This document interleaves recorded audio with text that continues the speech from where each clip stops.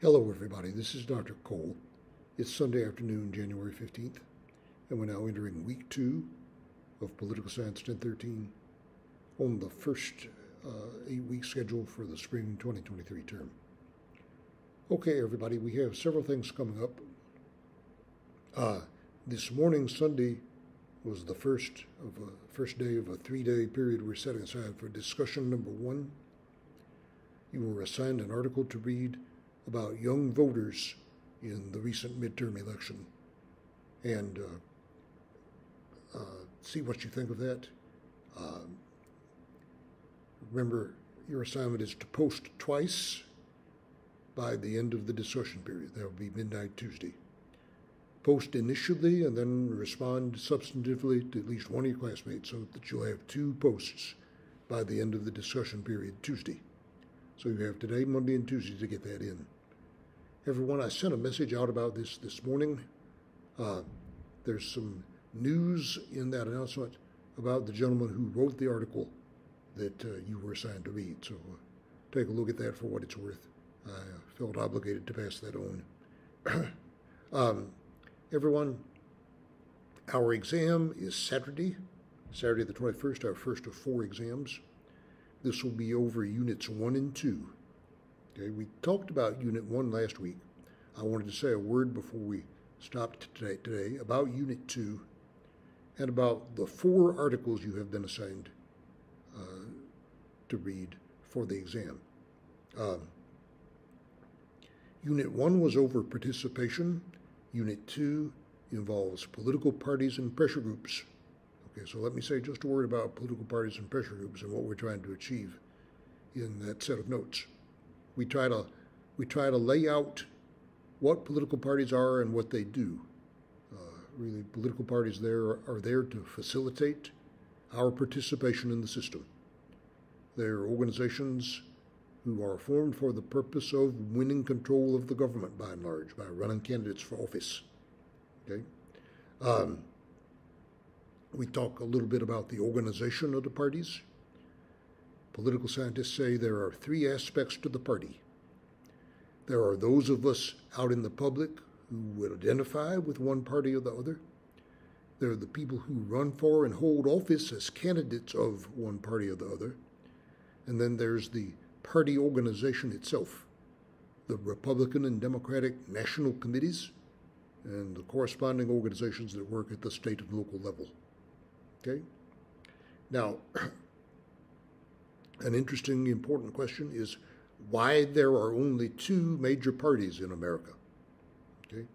We try to discuss that in terms of the rules of the game having been set up to advantage the 2 biggest parties and to place obstacles in the way of any additional parties who might come along. So look at that closely, if you could, please. Then we try to go through the history of the Republican and Democratic parties, going back to the World War II period and the time of President Franklin D. Roosevelt and his New Deal, at which time the parties took on many of the characteristics they share today. Now, the parties have been through many ups and downs in the meantime, because from that time to the present day is almost a century. There have been shifts from time to time in which of the 2 parties is on top, which has the advantage, and in the kinds of people who support the 2 parties. Okay? And there have been some important developments that have taken place in that connection over the course of your and my lifetimes. Okay, so we try to go back to the 1930s and then bring you up to date on where the political parties stand today and the twists and turns that they have taken. All right, now, then there are interest groups or pressure groups. Whereas there are only 2 major political parties, there are perhaps many thousands of pressure groups. There is probably a pressure group organized on behalf of every profession, every occupation, every product or service provided in our economy. Very often, they are out to pursue the economic interests of their members, perhaps not in absolutely every case. There are some groups that claim to be public interest groups, but very often interest groups are formed to pursue the economic interests of their members. Perhaps not in every case, but that probably accounts for most interest groups or pressure groups. We try to go through different sectors of the pressure group system and to identify the major groups in each of those sectors. They include, again, many different sectors of the economy: organized labor, the ag sector, the professional sector, the business sector, technology sector. Governments lobby each other. Okay? Government lobbies itself. State and local governments lobby the federal government. Then there are organizations that purport to speak for the public interest.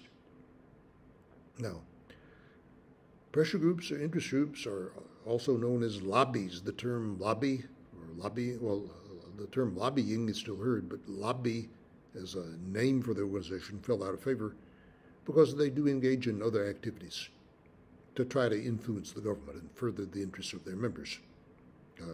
They raise money and contribute that to candidates that they think will be helpful to their cause. That often means giving money to incumbents in Congress who have shown a record of being quite likely to get reelected. They will engage in advertising directed at you, the public, trying to get to you to respond to create the impression that there is grassroots support for the pressure group's cause or the issues that the pressure group supports. Then there is lobbying itself or direct contact with government officials. We think of a lobbyist approaching a member of Congress. Now, it's often regarded as a corrupt activity, and sometimes it is, but professional lobbyists would tell you that the heart of it is to try to provide accurate information to the legislator, which the legislator then perhaps will utilize to make his or her case for supporting the priorities of that particular pressure group. So we have both parties and pressure groups. There are only two major parties. Their aim is to try to elect candidates and win control of the government. Okay? Pressure groups do not do that, but they have other ways of pursuing the interests of their members by, shall we say, working behind the scenes. All right, so you have the class notes for Unit 1 and 2 that will be covered on the exam on Saturday. Now, in addition to that, there are 4 articles to read. These are separate and distinct from the article we assigned you for our discussion. You have an article from the Atlantic Monthly by Mr. Applebaum about why Americans don't practice democracy anymore. Watch that article carefully as to what he says about what the public schools could do about that. Okay. We have an article reported by the Associated Press from Wisconsin about right-of-center conservative Republican voters in that part of Wisconsin who are alarmed and afraid about what's going on in the country and perhaps in some cases may have gone to political extremes. You may know people like this, although I should point out this area of Wisconsin is in the outskirts of the Twin Cities, Minneapolis and St. Paul. It's right across the river that forms the boundary between Minnesota and Wisconsin. So perhaps not quite as thinly populated an area as that around the Oklahoma Panhandle. And you may wish to look at that and compare and contrast the views you see expressed there to those you may have heard about among the people that you know. And we have 2 articles, one by, I believe it's Ezra Klein, and the other, the name escapes me for the moment. Let's double check that just a moment while we're sitting here.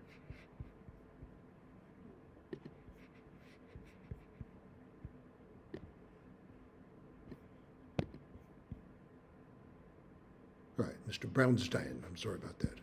Yvonne Brownstein, and they both of those articles discuss the outcome of the recent midterm elections that are about 60 days ago now. The Brownstein article was written immediately after Election Day, within a day or two. The article by Ezra Klein comes after about a week after the elections, and it takes a little more of a intermediate to long-term view. Okay, the Brownstein article was written in the immediate aftermath of the election, and they both try to discuss the implications of the election and what it shows us about the American electorate at this time.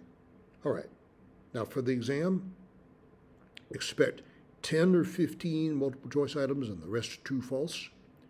About 10 or 15 of the true false items will be based on those 4 articles that you were assigned to read. Everything else largely based on the class notes for units 1 and 2.